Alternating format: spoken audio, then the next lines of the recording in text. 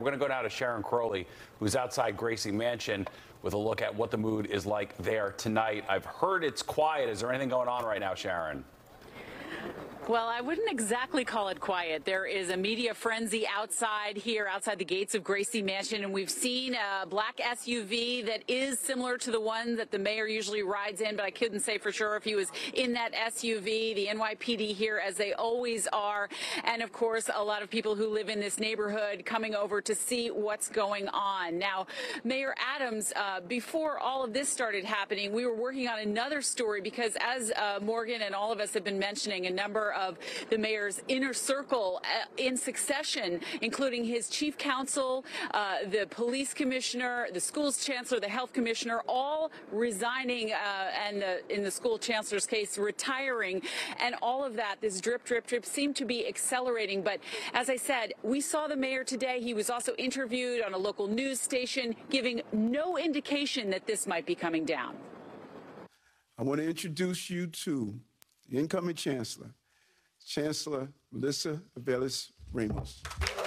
Mayor Adams welcoming the incoming schools chancellor. I have your back, and we're going to get stuff done. Melissa Avelis-Ramos will take over after Chancellor David Banks retires at the end of December. He says his departure before the end of the school year was planned and had nothing to do with the federal investigations swirling around top staffers at City Hall or the raid on his home that he shares with his partner, Deputy Mayor Sheena Wright.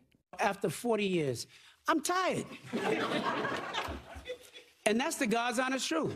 Banks is one of 4 top leaders who recently decided to leave the Adams administration, a list that includes the health commissioner, the police commissioner, and the mayor's chief counsel. These ongoing federal probes have engulfed top-level members of the Adams team and their relatives. The mayor himself had to briefly surrender his phones relating to whether his campaign took foreign donations.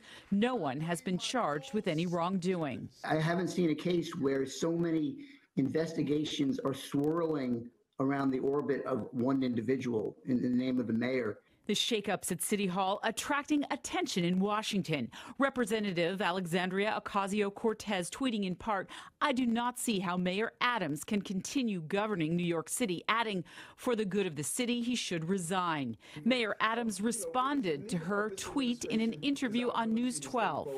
I don't listen to those comments that come from just basically a no-show congresswoman. The mayor is getting some support from House Minority Leader Hakeem Jeffries. As far as I can tell, Eric Adams is working as hard as he can to be the best mayor possible and meet the needs of the residents of New York City. Given what we know now, listening to Hakeem Jeffries, as far as I can tell, the language that he used earlier today.